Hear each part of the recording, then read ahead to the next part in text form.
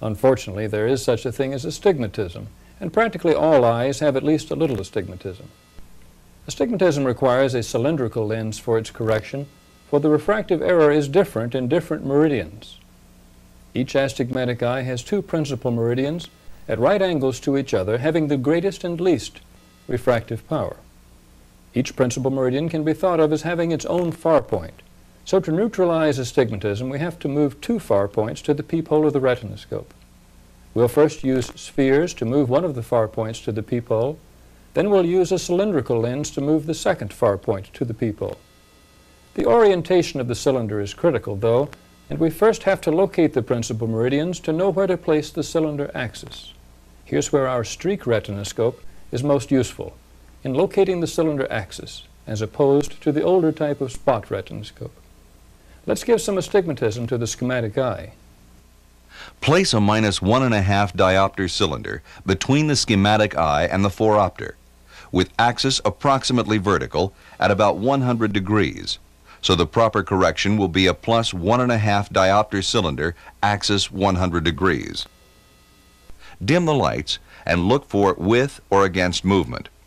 This time not only holding the sleeve all the way up, but also rotating it with thumb and forefinger to change the streak from one meridian to another as you sweep the intercept across the pupil. Note that the reflex is different in different meridians, indicating the presence of astigmatism.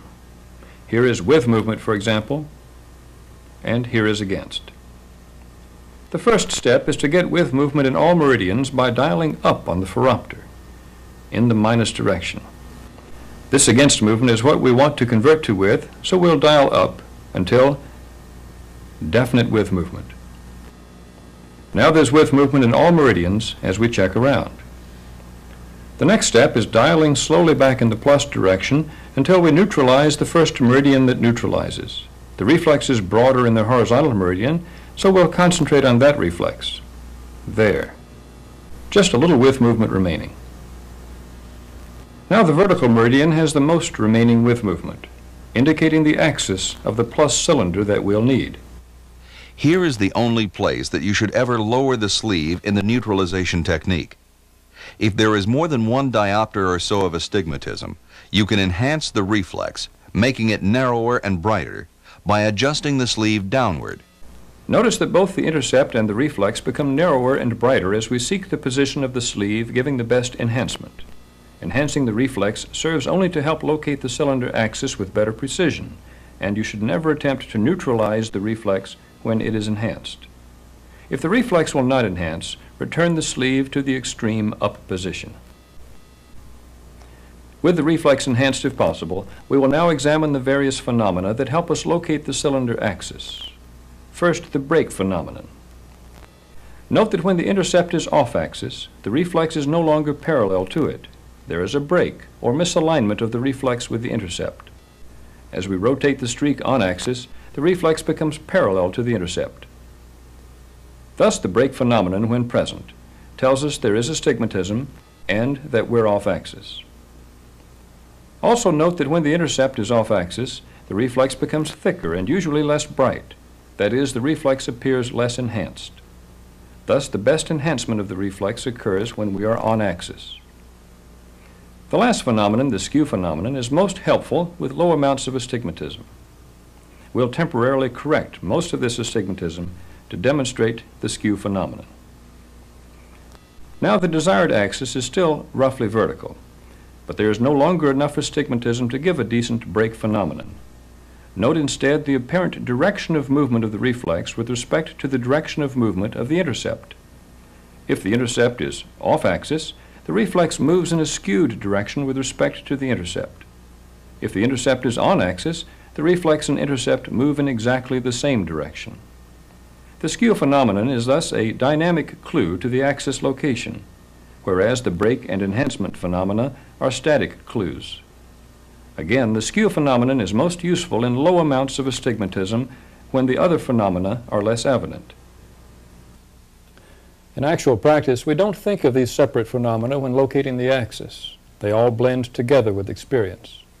Now that we have located the axis, we rotate the cylinder axis of the phoropter parallel to the streak with the greatest with movement.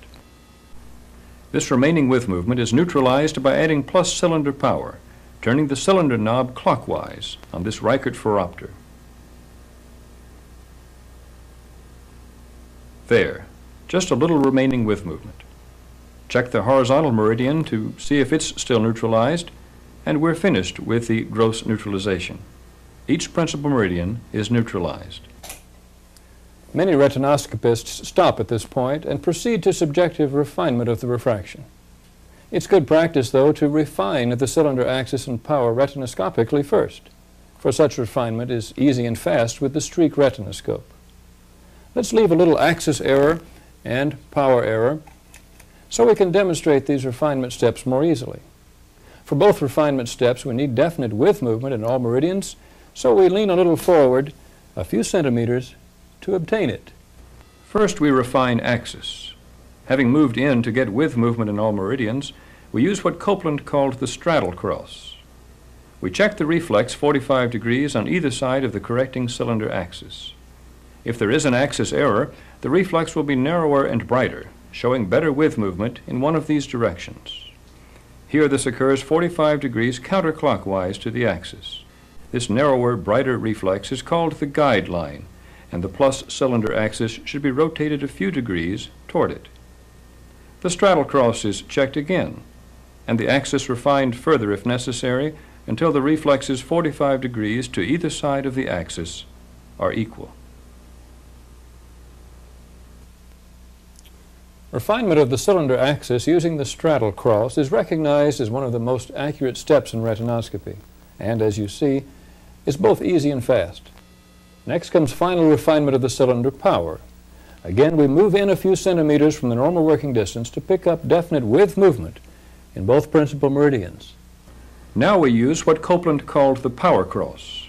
We compare the width movement in the two principal meridians back and forth as we slowly move backward to the normal working distance.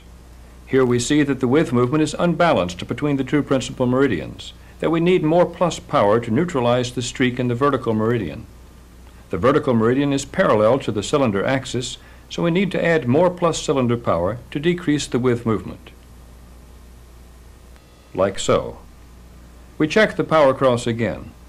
This time it appears balanced, and it stays balanced as we move slowly outward to the normal working distance.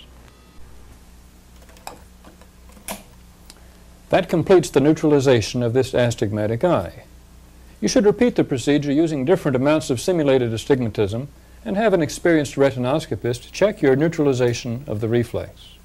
Don't trust the refractive scale on the schematic eye, and don't even expect to get a cylindrical correction exactly opposite to the trial cylinder you added behind the Phoropter, for the two lenses are separated, and this can make a difference. Also note that except for clearing the cylinder power initially, we have not yet had to pay any attention to the actual sphere and cylinder powers in the Phoropter. Instead, we know which way to turn the dials into knobs by the type of reflex we see. The actual lens powers are not important until it comes time to record the results. You're not yet ready to record the results, though, or even to move on to subjective refinement with a patient, for the eye's far point is still at the working distance. That is, the eye is still focused at the position of the retinoscope. To move the far point to the far wall, or essentially to infinity, you must change the sphere 1.5 diopters in the minus direction. Again, there's no need to look at the numbers. Simply dial 6 clicks up. If your working distance is shorter than normal, you may find that 7 clicks up gives you best visual acuity.